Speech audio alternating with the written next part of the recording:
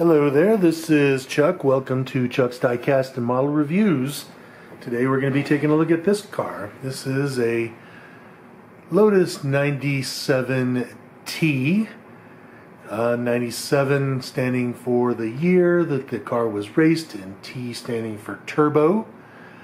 As you can see here, this one was raced by Ayrton Senna, and actually this is the first year that Senna drove for Lotus. This particular model is by Minichamps, and it is in 1/12 scale. And you can tell it's 1/12 because it's a big sucker. Okay, I love these 1/12 scale cars because, of course, the detail on them is great, and well, they're about as close as you'll get to actually, I suppose, seeing the real thing. So let's go ahead and take a closer look at this guy here, okay?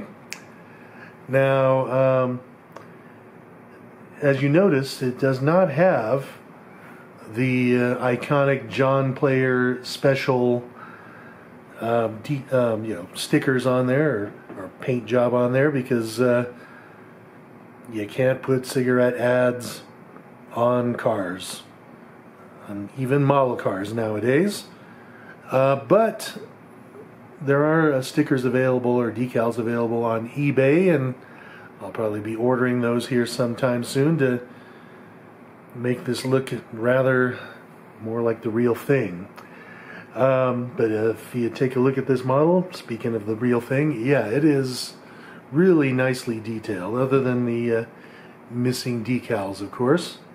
I mean, detail on the wheels are excellent. It has rain tires on it, presumably because this was probably a tribute to Senna's first win. His first win was in this car, and it was at Portugal, I believe. And he won it in the rain, and in fact, I believe he even lapped the rest of the field in this car. That's how good he was at driving in the rain. And that's why he's considered one of the greats. I'm no fan of his. I always thought he was kind of a jerk, but I do appreciate his driving skill, and of course I do appreciate this car too. So let's go ahead and take a look a little bit further at this car. Looking at the front here, you can see detail on the front end is very nice. The suspension wishbones look good. You can see the rather simple brake ducts there on the inside of the wheels, as opposed to the ridiculously complex ones that they have on the cars now that are all part of the aerodynamic downforce package and all that sort of stuff in modern cars. And I think the smoke glass there for the windscreen is kind of cool, and of course the detail on Ayrton's helmet is very nicely done too.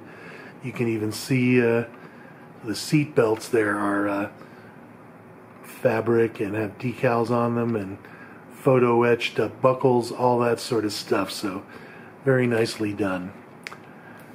Okay, you can also see that there's sort of a, I guess, an early form of barge board here on the front of the car as well. The cooling of the car is rather different now than they had back then too. You can see the intake for the radiator here, and then the radiator is exposed, and it just kind of washes everything out to the side there. It's I'm sure very aerodynamically inefficient compared to nowadays, but still kind of cool. Looking at the back here, you can see again a nice detail on the rear. You can see the diffuser on the back here. You can see the rain light, of course the transmission, and it looks like that's the shift linkage there, and then the coolant, or the radiator there for the oil cooler. There's also, of course, the CV joints and rear axles there too. So again, good job with Minichamps on this one. And the other nice thing about having a model in this scale is, of course, like I said, the increased amount of detail. And one of these increased details is this. Take a look at this. Boom, the top comes off. This is actually probably the way the car was anyway. Or at least the top of the car was. It came off of one piece, and it was just there for aerodynamics and not an actual structural part of the car like they are nowadays. For the most part, I think with modern cars, the only part of the car that's just for the aerodynamics and is not structural is the engine cover, and not the front like this here.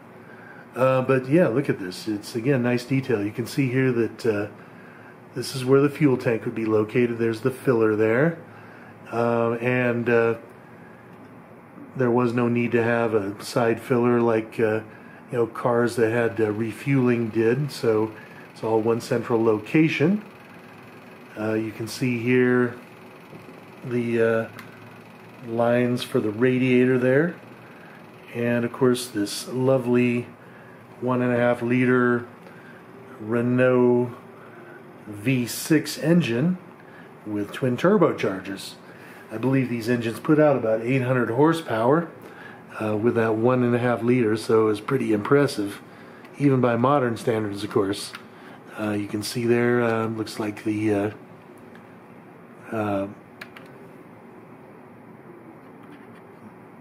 intakes there for the air for the turbos. I guess that would be it there. Turbos are down here, and you can see the pop-off valves for the turbos. Nice detailing there on the spark plug wires, and of course the fuel lines and fuel injectors are right there. So yeah, very, very nice. I'm very impressed with that.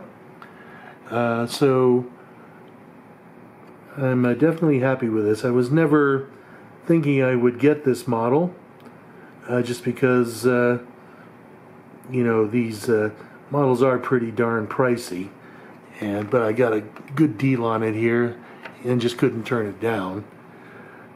So I'm definitely very happy with it.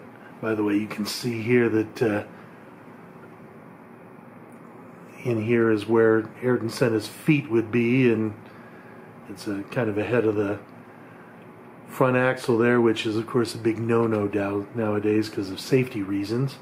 And he also rides a lot higher in the cockpit than modern cars do as well. Again, for safety reasons, the driver's head and helmet are all surrounded by foam, and his head is hardly exposed. And frankly, I don't even see how they can even see out of modern Formula One cars for nowadays, especially compared to back in days past.